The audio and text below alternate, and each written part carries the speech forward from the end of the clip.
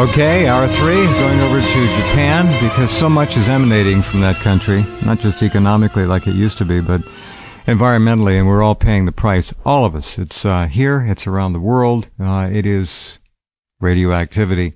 But even more than that, now we have a change of guard, a new government in Japan, and it is not looking good over there. There is a story I'm going to put up shortly that TEPCO is talking about restarting Fukushima Daini. Now, that's the sister plant to Daiichi, which is just a stone's throw away. And it just boggles my mind. Anyway, to fill us in on lots of information is Richard WILCOX, PhD, a common guest and a welcome guest and a writer at Rense.com, and Tony Boyes. First, let's say hello to Richard. Are you there? I am here. Hello to everybody, and Merry Christmas, Happy New Year to everybody. Thank you, Richard. Thanks very much. Tony, are you standing by? Yes, Jeff, I'm here. How are you? And hope your listeners are all well. Well, they're all out there one way or the other. So, okay. Thank you both for being here tonight. We have, let's start off with the new government over there. This is amazing. I remember, as many of our listeners do, how adamant and how fired up and determined and inspired the anti-nuclear protest movement was in Japan. And that's coming up on, well, a year and a half ago now. The last demonstration, as I understand it, had around 200 people show up. That was it. In other words, it's over. And many of those people who were demonstrating against nuclear power in Japan apparently voted for the pro-nuclear new government. Tell us more about this. Richard, you first. Okay, well, I know absolutely the anti-nuclear movement has dwindled. And, last summer they were in front of the Prime Minister's house making a lot of noise, and there was kind of some hopeful times. But, they waited it out. The government waited it out and wore them down. And I'm sorry, I haven't read that about them voting for the LDP, the new pro-nuclear. It's projected that some of them did. No way to find out for sure, but right. The number of votes cast would suggest that at least some of those who were at one time anti-nuclear may well have voted for the personalities, because it's always about personalities, who were running for office. Absolutely, and there wasn't much choice. People voted for the economy. They thought, and they were throwing out the other party because they're mad at them and they have short memories. And it's probably true. They voted for the personalities, something like that. So some very confusing system for voting and making progress on important issues. Absolutely. What do you think, Tony, about that?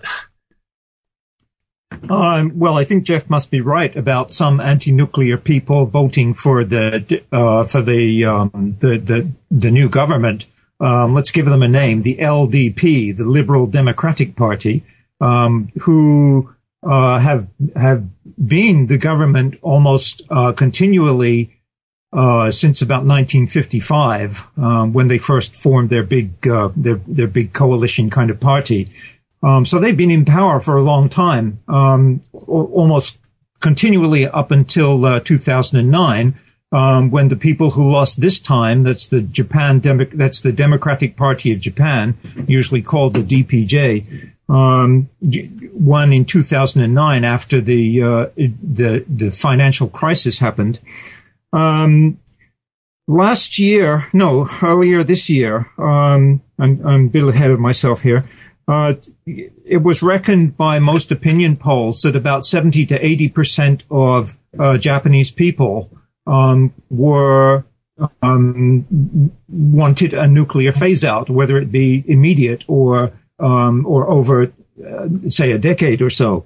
Right. Now, if 70 to 80% of the population were supposedly, that much anti-nuclear, then you would think that it would be impossible for a pro-nuclear party like the LDP to win the election. But there you go. They did.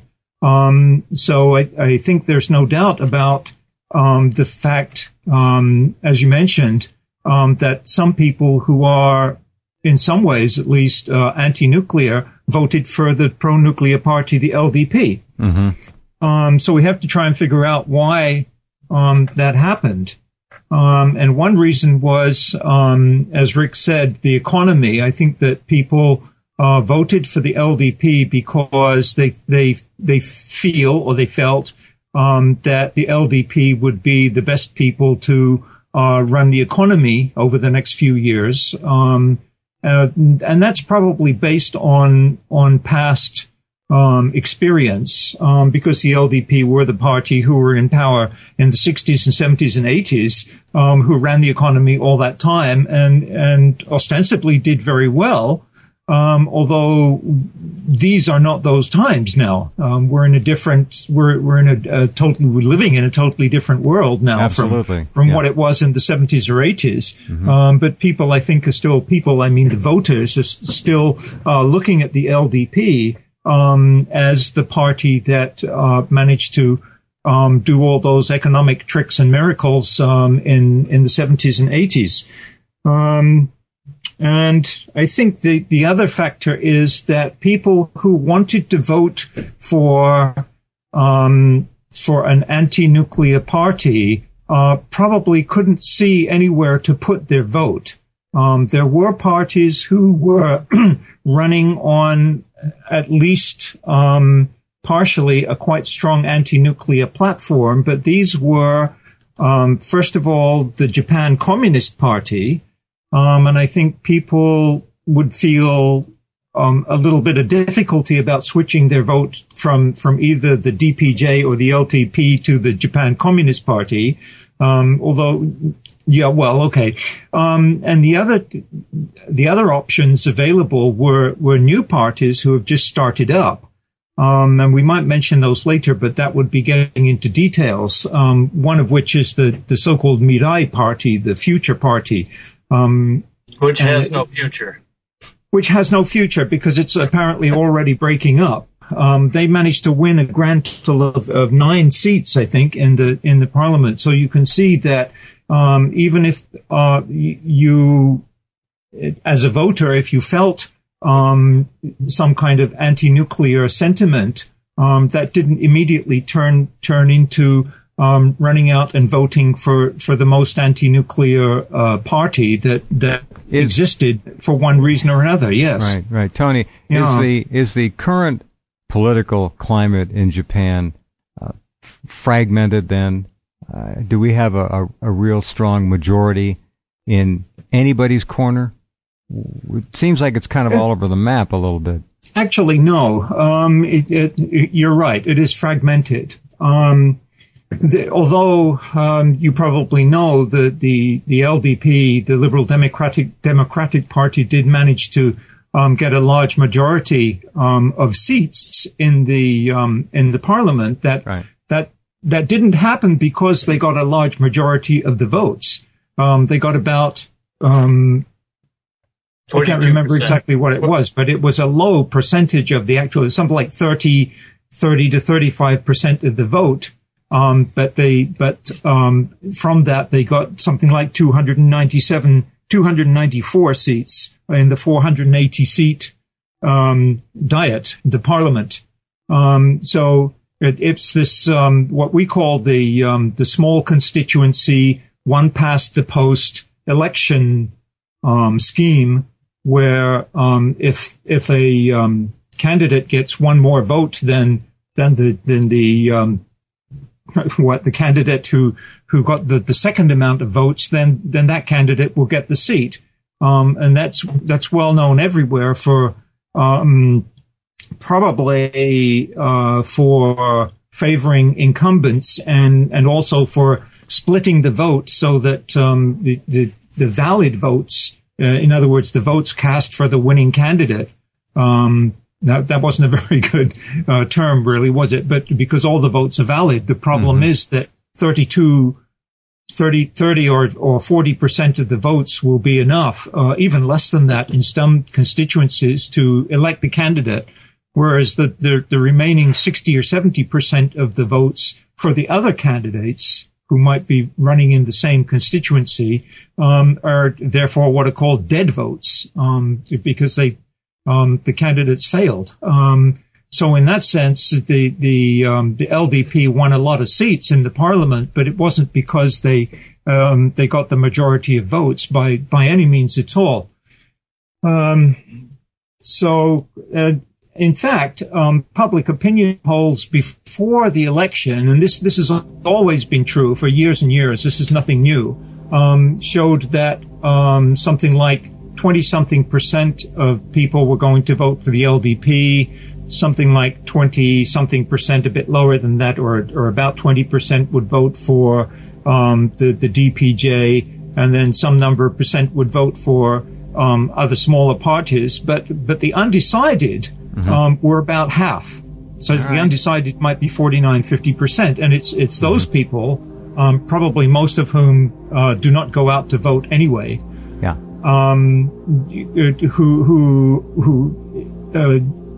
In effect, they are very nearly the majority. If you could get them out to vote, it would make a difference. It's always a lot of ifs in politics. If only, exactly, if only. Yes. Right. Stand by just a second, gentlemen. We have to take a break. We'll come right back. There's a lot of hard data to look at as well in terms of radiation and what's happening to Japan and its people. And its people are suffering. And we'll be right back.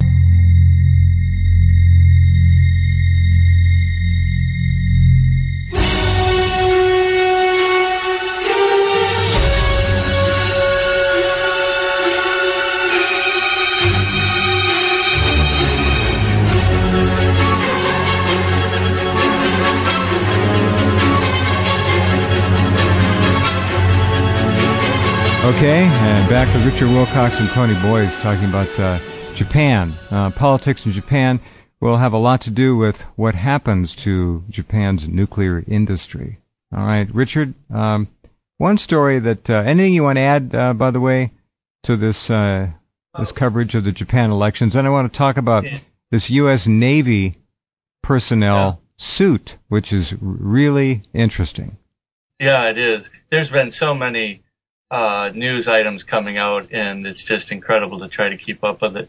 But thank you for posting my article about the election, and I think Tony and I pretty much agree. I wrote a kind of simplified version of it. It's up there. But as the Japan news said, there's been a dissociation from public opinion where the politics don't reflect the will of the people, and that's unfortunate.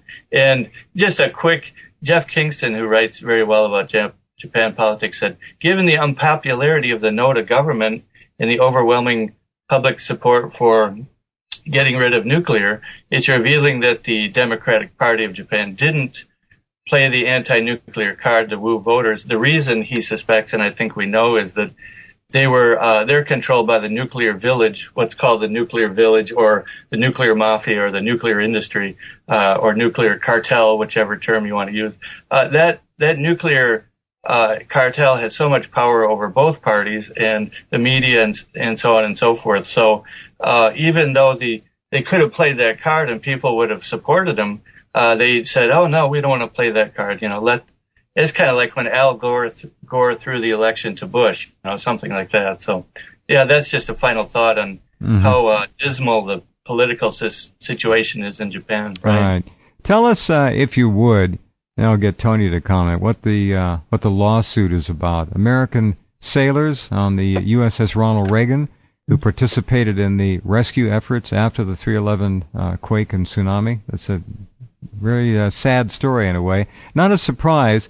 The Reagan twice tried to change course to get away from the obvious intense amount of radiation that was being spewed by the wrecked, destroyed plant. And the Reagan sailed right through it, and the inside of that ship had to have been full of radioactive air. Yeah, that's terrible. And it's good to see that a few sailors, service people are standing up and, complaining about that, because the military usually doesn't allow people to have their own rights. If you're in the military, you kind of forfeit your rights. So I hope that case will get more more press because this whole nuclear disaster has just been whitewashed and covered over, and the more people that get angry and use every means possible, whether it's the court system or however the military justice works, to sue TEPCO or sue the Japanese government or the American military if they had played responsibility for that. Well, a lot of U.S. naval personnel running rescue, flying, and so forth received a lifetime dose of radiation during the disaster. A lifetime and then some. And obviously, that poisoning is going to cause suffering and cancers in many cases. They've shortened their lives, and they're not happy, and that's what this is really all about. And they filed suit over this. Yes, absolutely. Well, actually, I was looking for that story. I couldn't bring it up. But they're suing TEPCO. 8 members of the, I'll read a little bit of it for our listeners. 8 crew members of the USS Ronald Reagan, whose home port is San Diego, sued TEPCO in U.S. federal court. The lead plaintiff, Lindsay R. Cooper, claims the TEPCO personnel intentionally concealed the dangerous levels of radiation in the environment from U.S. Navy rescue crews working off the coast of Japan. The complaint states defendant TEPCO and the government of Japan both conspired and acted in concert, among other things, to create an illusory impression that the extent of the radiation that had leaked from the site of the Fukushima nuclear power plant was at levels that would not pose a threat to the plaintiffs, in order to promote its interests and those of the government of Japan, knowing that the information it disseminated was defective, incomplete, and untrue, while omitting to disclose the extraordinary risks posed to the plaintiffs who were carrying out their assigned duties aboard the USS Ronald Reagan. Bravo to those sailors. I mean, absolutely. They've done their homework. And, of course, they feel very damaged by this and angry. Well, they are damaged by it. Absolutely. They are damaged. They don't feel that. They may actually feel sick too by this time. Well, imagine that enormous piece of hardware called the USS Ronald Reagan taking the air in and forcing it through the forced air ducting throughout the entire ship. How do you decontaminate something like that? That's not easy to do. They may have been in one of those big plumes that Arne Gunderson talked about. 75% of the radiation went out to sea, and they may have caught one of those plumes, and that could have been a heavy dose. That's what is thought. That's why the ship twice frantically tried to get out of the way of something. They were measuring it all the time. They knew. Yeah, that's right. Which ties in with this. Finally, somebody debunked the WHO study that. You remember a few weeks ago, the WHO said, not the rock group, but the other one, they said that the radiation in Fukushima was no big deal and only 30 people will die or something around the world, and or was it 130 or something. But finally, a doctor in Germany totally ripped that apart, and he's part of a group that said this is biased reporting. They've left out all the pertinent data, etc. So, anytime the TEPCO or the Japanese government or the international apologists try to cover up for this, smart, independent researchers are out there poking holes in it and exposing their lies, and we just need to keep doing that. And I applaud Dr. Rosen of the German physician for ripping apart this WHO study, which was just totally bogus methodology. And yeah, exactly. Good. That was good to see. All right, stand by a second. Hold on, gang. We have to take a break. We'll do that. Come right back. We're on live to Japan to Tony Boyce and Richard Wilcox.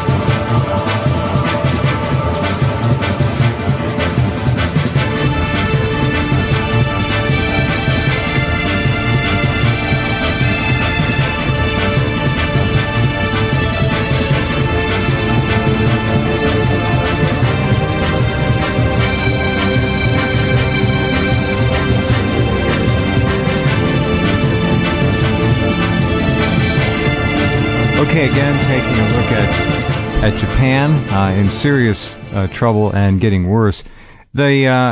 Tony, the facility, yes, what's left of it at Fukushima Daiichi is obviously never going to be repaired or even successfully dealt with, probably in our lifetime.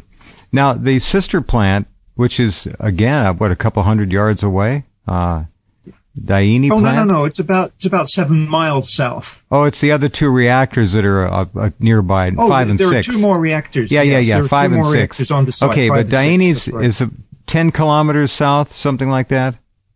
Yes, that's right. Okay, now that plant was rumored to have sustained damage, but we never really had any verification of it. What do you know about that plant? Now that, again, is rumored to be on the green light for being reopened, which is kind of a surprise. Yes. One thing, as Rick knows, is that quite recently there have been reports that the Unit 1, there are 4 units, four reactors at Daini. The Unit 1 actually had a meltdown, or at least a partial meltdown. So it's correct. It's something like 3 Mile Island, maybe half the nuclear fuel melted or something like that. So the chances that's not where you go in and shovel it out and start up again either. Ah, yeah, sure. Yeah, how do you like to do it? Yeah. Anyway, excuse me, but the other 3, 2, 3, 4 units 2, 3, 4, we don't really know what's going on.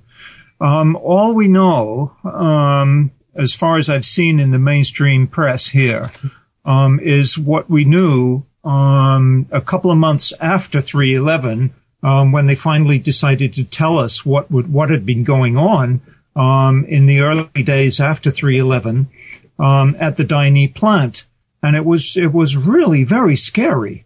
All of those 4 reactors were more or less in a similar state to the 1, 2, 3 reactors at Daiichi, and it was a pretty close thing. That those 4 reactors didn't go down like 1, 2, and 3 did at Daiichi. What happened there, and I don't know whether it was because simply the head manager of the plant was a bit cleverer or a bit more active than the head manager at Daiichi, but he managed to restore power just in time. By the way, he managed to restore power to that is external power to the nuclear power plant from outside in order to get the cooling systems running again because they had no internal power, by getting a self-defense force, that's Japan's army, self-defense force truck and helicopter, I think, eventually to lift in a heavy high voltage cable to the nuclear power plant so that they could link it up with electrical power was available outside at a distance from the plant where we call pylons, the electric towers hadn't fallen over. Right. And if they hadn't done that, you'd have seen more or less exactly the same kind of situation in Daini as we've seen in Daiichi. So it was a very, very close thing. They nearly went down. And we just didn't know. We still don't know what's going on really inside, but there have been these rumors lately, as you said, that Unit 1 in Daini, has had at least a partial meltdown. Yeah. The other story. The other story that's very interesting and important is that Tokyo is now being proclaimed nearly as irradiated as the Fukushima area. That's not good. We know that Fukushima City really ought to be evacuated. It won't be. It should be. Your thoughts on that? I think what they mean, Jeff, is that there are areas, parts, yes, we're not talking about the every square inch. Right, which are as heavily irradiated, as heavily contaminated as parts of, say, Koriyama and Fukushima City in Fukushima Prefecture. And I'd like to say more about this a little bit later. If we have time, I'd like to tell you about a meeting I went to at Tokai Village on the 24th of December, because that links up very nicely with what you're saying there. Good. All right. Okay, Richard, what kind of medical news are we actually getting? Are we getting the truth about the decline in health among young people in Japan? In fact, people of all ages. Right. That's a big story, and there's just nothing much being said about it. Right. I think last time we talked about how the doctors wouldn't listen to the patients who said they had symptoms. They were suspicious, and the nurse. No, they wouldn't. They just said no. Don't go somewhere else. Yeah. And we did see the story about the children in Fukushima who are staying indoors, probably wisely, but then they're becoming overweight, and they must be, they can't exercise, and they're probably depressed, and so then they're snacking on junk food or something. Yeah. And so it's a feedback loop there of negative outcomes. And so I'm especially worried about the people and the children in the Fukushima region. But even beyond that, I think that there is this just ongoing concern about the danger of radiation in food. And that I've talked about this and whined about it, I guess, for a long time in the Tohoku and Tokyo regions. I personally don't want to eat any food that has radiation in it, even if it's a tiny amount. So, but people are eating it. They're ignorant. They're being lied to by the government, and it's being consumed, and it's in the fish and everything else. So, it's not. The bottom line is, it's not going away, and it's only going to compound and become more concentrated in time. It accumulates, and I just the idea of forcing little children to eat irradiated rice. There was one story last week also about measuring the environment near one of the incinerators, and there was an attempt to cover up the results. And the incinerator, of course, is burning radioactive debris. I mean, this is another and just a completely insane policy. I don't understand it. Yeah. Let me have a comment there. Yes, it is insane, and of course the government, including the local governments, should be doing much more about this, but they're not. Now, the thing about radiation, of course, is that you get acute symptoms from high levels of external radiation, but then later, what happens is that the internal radiation that people have got inside them from breathing, and as you say, from eating contaminated food, the health effects from these are not going to appear until something like 2 to 5 years after 3/11. Exactly. After the event. Yeah. All right. So right. We're not actually seeing anything now, or we're not seeing very much now. Well, and that's because it's not quite time for those things to appear yet. What will happen? They will. And what will happen when they do? I'm sure there will be a lot of cover-ups and things like that. But I think Rick is also aware at the same time that there have been several studies of children in Fukushima and probably in northern Ibaraki here in Iwaki City of children's thyroids. And they have shown that there have been far more abnormalities in those thyroids than have the right. I think I saw 40% somewhere. It was too much, way too much. Just more. Tony, hold on, please. We do have to pause just for a moment. We'll come back and pick that up in just a minute.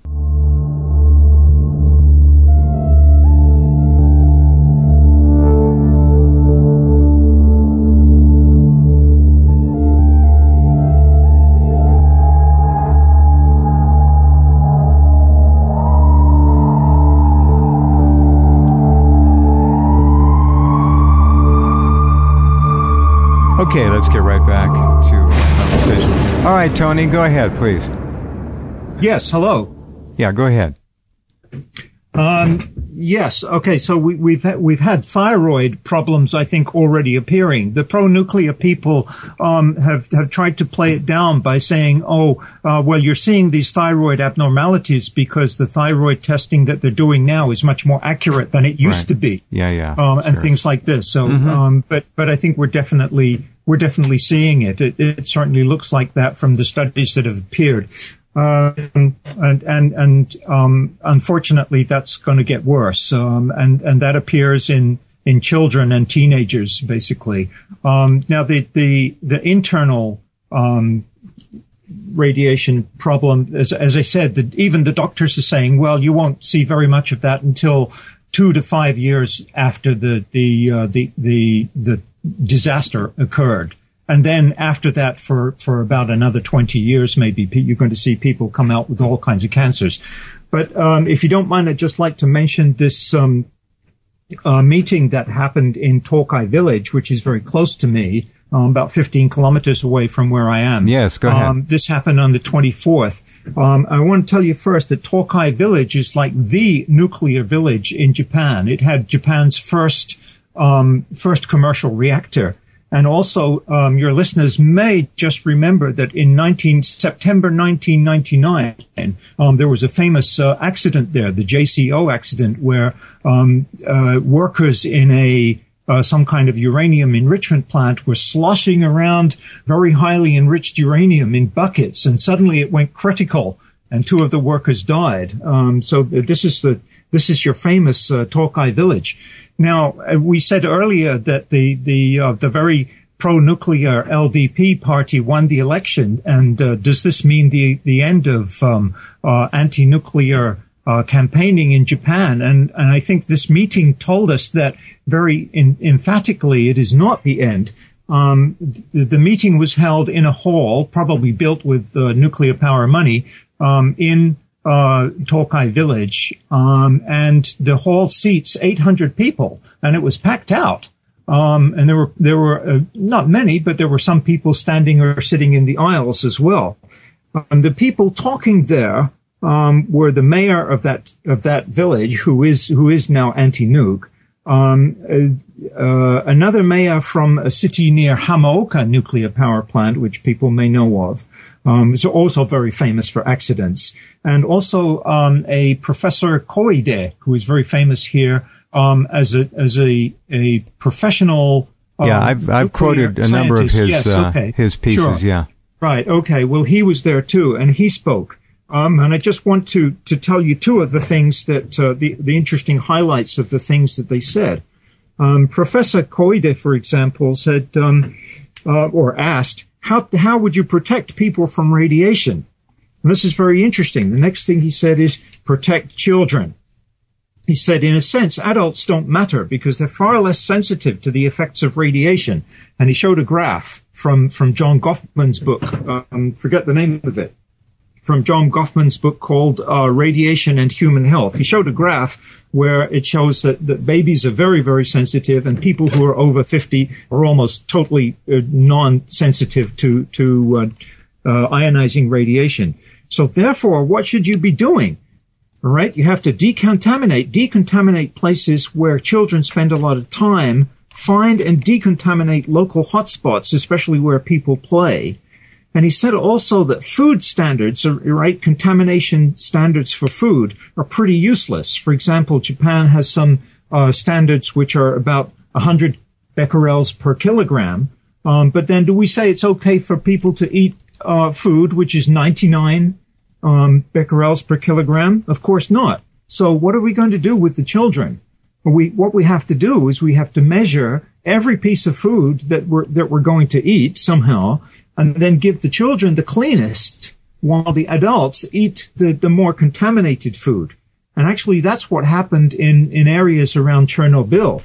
And it may even still be happening there, actually, with the richer people buying in food from areas which were not contaminated, so that they would be able to eat less contaminated or non-contaminated clean food.